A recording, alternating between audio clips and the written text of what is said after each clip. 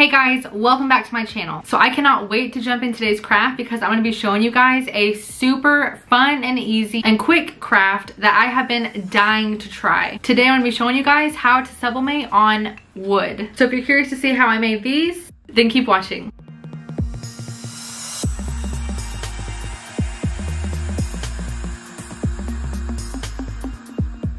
So for this craft, you're gonna need a few things. You're going to need whatever wooden blank you're working with. So today I'm using these wooden keychains. You could also use these like for ornaments or something. I got these in a 4-pack, I think, at Hobby Lobby in their Christmas craft section. They were like 40 or 50% off, something like that. But you can use any wooden blank that you want to, as long as you put polycrylic over it, then it is good to sublimate. So I'm just using this regular polycrylic. This is in the clear matte, but you could use whatever finish you wanted to. And then to coat on the polycrylic onto whatever wooden surface you're using, you're obviously going to need some type of brush. I'm using this old paintbrush that I always use for my polycrylic or Mod Podge, but you could use a chippy brush, you could use a sponge brush, whatever you wanted.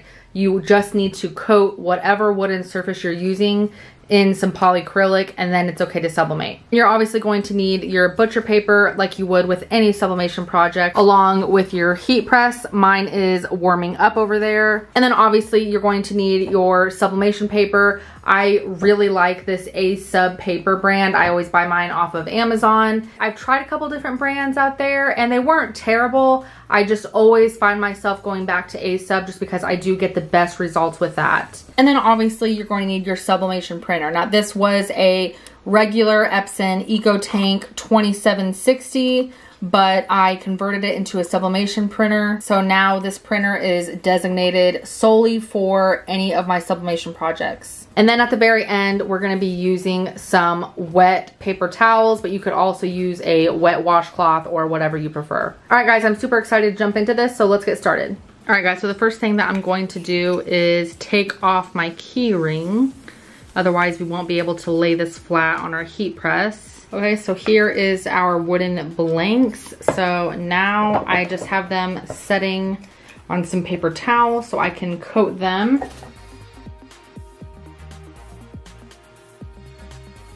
Okay, and then we're just gonna let these dry for about 30 minutes, and then we're gonna flip them over and paint the other side. And then we'll let that side dry for about 30 minutes. Okay guys, so I let completely dry for about 45 minutes and then it was good to go.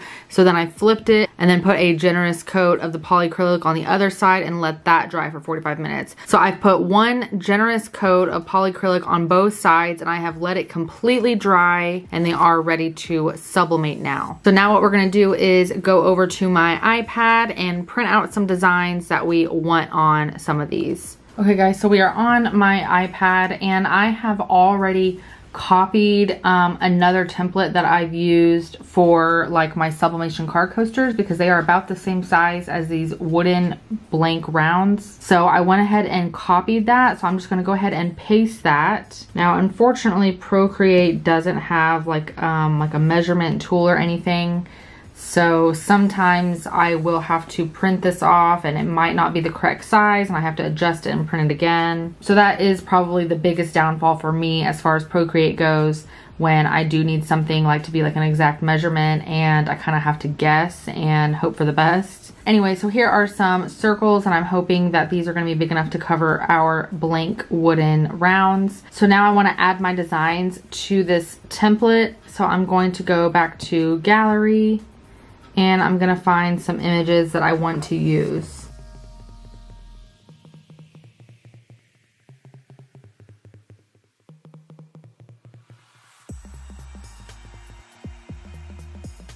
So this is a design that I made for one of my 20-ounce sublimation tumblers. So since I just pasted it in here, as long as it is above my template that I have for my coasters here, which it is, as you can see here, here's my coasters template, and then here is the image that we just pasted.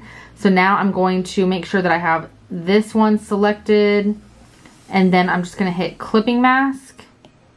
And then as you can see, it clips it to the circle. And from here, you can kind of adjust and move around center if you need to.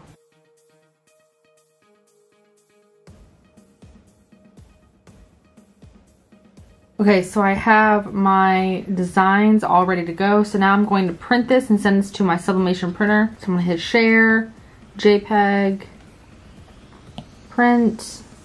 Okay, I'm gonna make sure my Epson is selected, which it is. So I'm just gonna hit print and it's gonna start printing over on our sublimation printer.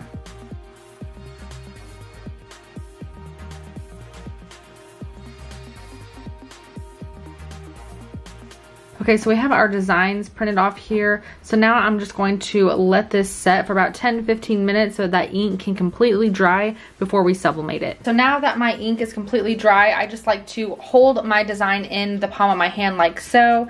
And then I'm just going to put my wooden blank over my design and kind of center it up where I want my design to be. And then I'm gonna flip it over and lay it flat on my heat press with the design up like that. Now you could use heat resistant tape if you're worried about your design kind of coming loose or shifting on there. I'm not really worried about that. So now I'm just going to fold over my butcher paper or parchment paper, and then I'm going to put my heat press down, and I have my temp at 380, and I'm gonna press this for 60 seconds with light pressure.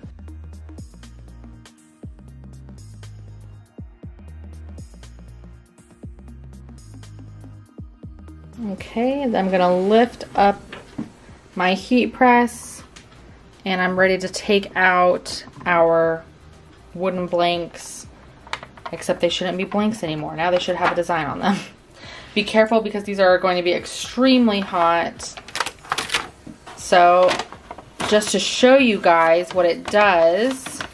So it looks like this would be ruined, right, because of all the white and all that, but that's just paper. And once I wash this off with my wet paper towel or damp washcloth, all of that's gonna come off and it's gonna look perfect. Just trust the process. This one, same thing, it looks ruined, but trust the process. So let me go get our wet paper towels and then I'll show you guys how to clean these up. As you can see here, I have my wet paper towel. Here is our wooden sublimated piece that has some paper or white residue or something on it. So you are just gonna take your damp washcloth or your wet paper towels, whatever you're using. You're literally just going to rub the design until all that white comes off. And voila, there is our sublimated wooden piece. Okay, and same thing for this one. And voila, there is another sublimated wood piece. Looks great. Now from here, you could be done. You could add a coat of Mod Podge to this, or you could just add another coat of the polycrylic to seal this in, but you certainly don't have to. You could just leave it as is. So now I'm just gonna put the key ring back on it, and there we go. Now we have a sublimated wooden keychain. But like I said before, you could take the key ring off and turn this into an ornament with some string. It would also be really cool to make like custom or like personalized ornaments or even keychains. By using sublimation, you could easily put someone's monogram on this, or you could put like baby's first Christmas with a picture of the baby or whatever. I think that would be a really cool gift or something. Look how good these turned out, guys.